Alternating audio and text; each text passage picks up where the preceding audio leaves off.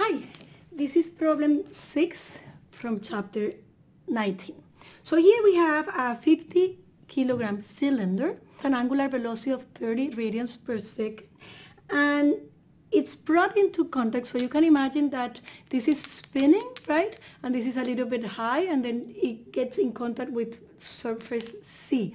And between that disk or cylinder and the surface, there is a kinetic coefficient of friction of 0.2.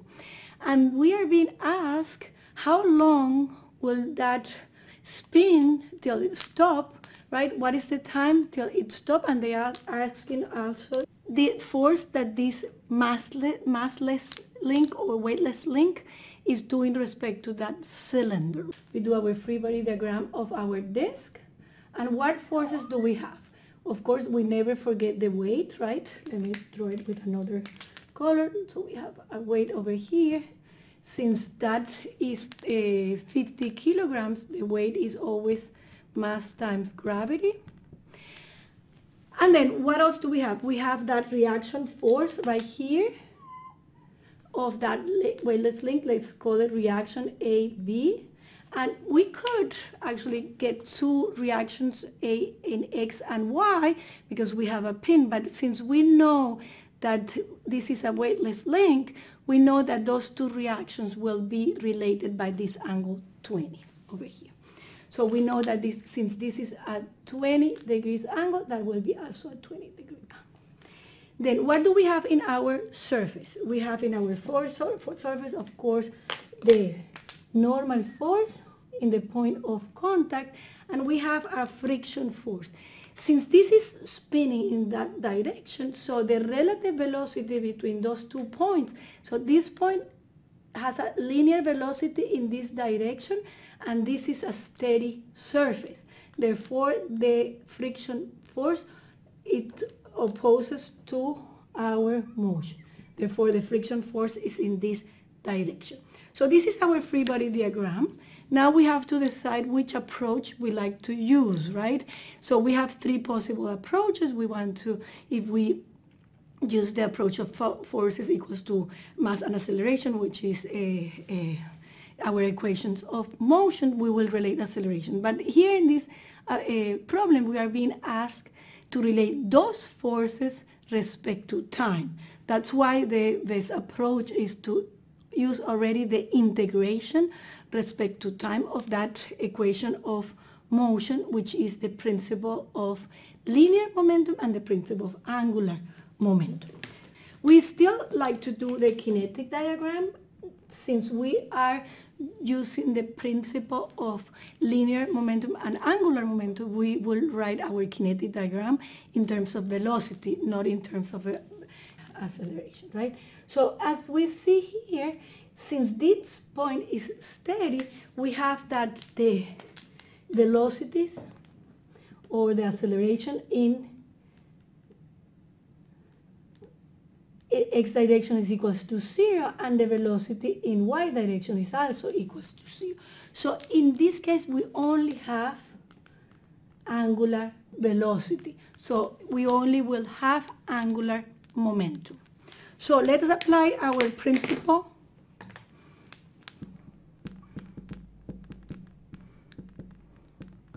Linear and angular momentum.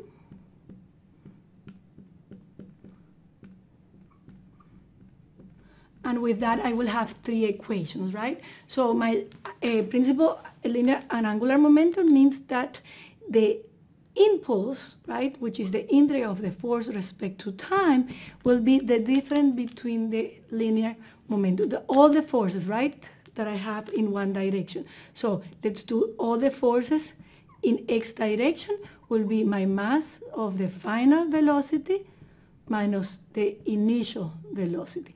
Since we are not moving, the point O is not moving, both of them are equal to 0. So in this case, what we will have is that if we add forces in X direction, we will have the reaction AB cosine of 20 negative plus the friction force. Here we have an integral respect to time, so that will be equals to if I integrate that respect to time will give me a times, but the time is what we want to find, but this has to be equals to 0 because this is not 0. Therefore, our first equation will be equals to the reaction cosine of 20. And in this case, we are saying that those two surfaces move relative to each other. So in this case, this is not a gear, this is a cylinder that has a friction, and we have a relative motion between the two of them. Therefore, we can relate the friction force with the normal force as the kinetic coefficient of frictions times the normal force, and that's equals to 0. And so that will be my first equation. Notice that this equation will be the same one as use equation of motion because I don't have acceleration of the point O either. If I do the same thing but for a y direction, you see that this is equals to 0 as well. Therefore, I have my forces in y direction. In y direction, I have the weight, negative, my normal force, positive, and my reaction, sine of 20. And all that multiplied by time equals 0, since time is not equal to 0 because it's the variable that we want to find. This that is in the parentheses has to be equals to 0. Therefore, my second equation will be the weight, which is known.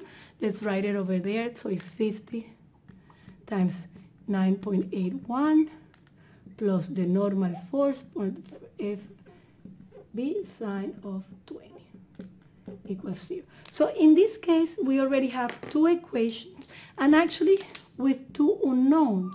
So with these two equations, we would be able to find the normal force and the reaction of the weightless link AB.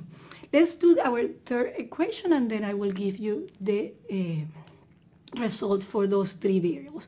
Right? So, and my third equation will be the moment respect to that point O, right?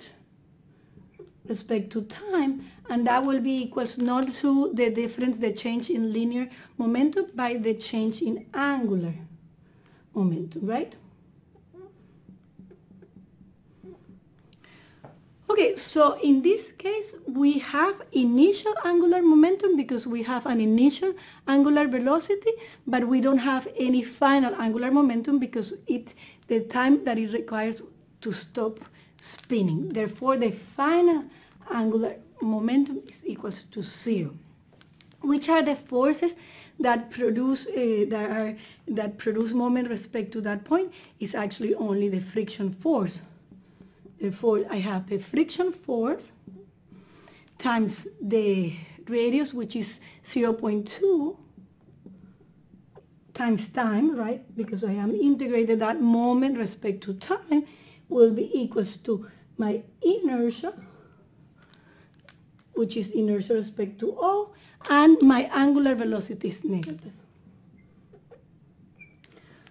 Okay, so from here, remember that my friction force is related to the normal force because I have a displacement between those 2 points will be equals to mu times n, 0.2 time equals to the inertia. The inertia of a disk is 1/2 mass times radius squared. So that will be 1/2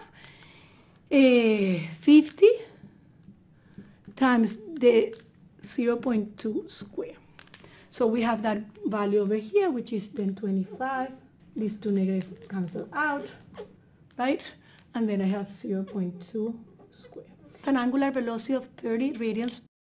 And having already the normal that I found with these two equations, I will be able to find time. So I will write the solution right here.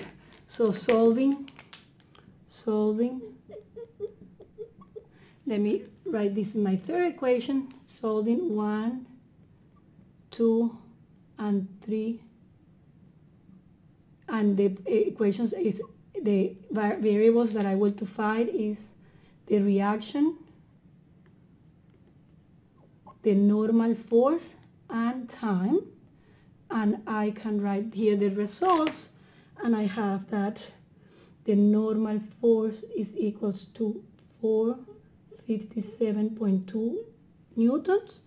The reaction AB is equals to 97.3 newtons, and time is 1.64 seconds.